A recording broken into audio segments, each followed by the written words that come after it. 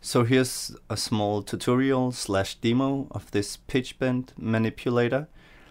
It can manipulate 16 channels at one time, and I have dimension strings from Vienna Symphonic Library, 8 violins, 5 violas and 3 cellos, playing in octaves, violins on top, the others below, and there's dynamic curve with the breath control. And I'm sorry for this shitty video quality. Let's try it out with one hand.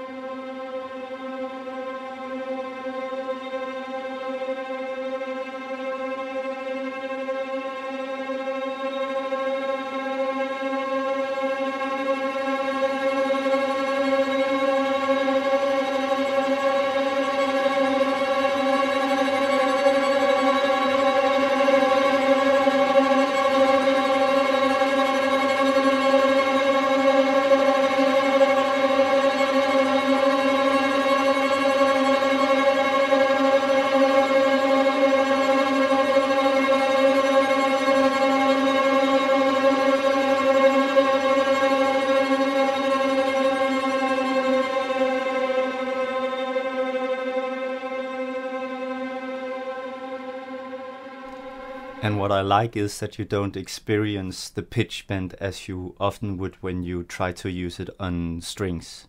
And here is how beautiful it looks.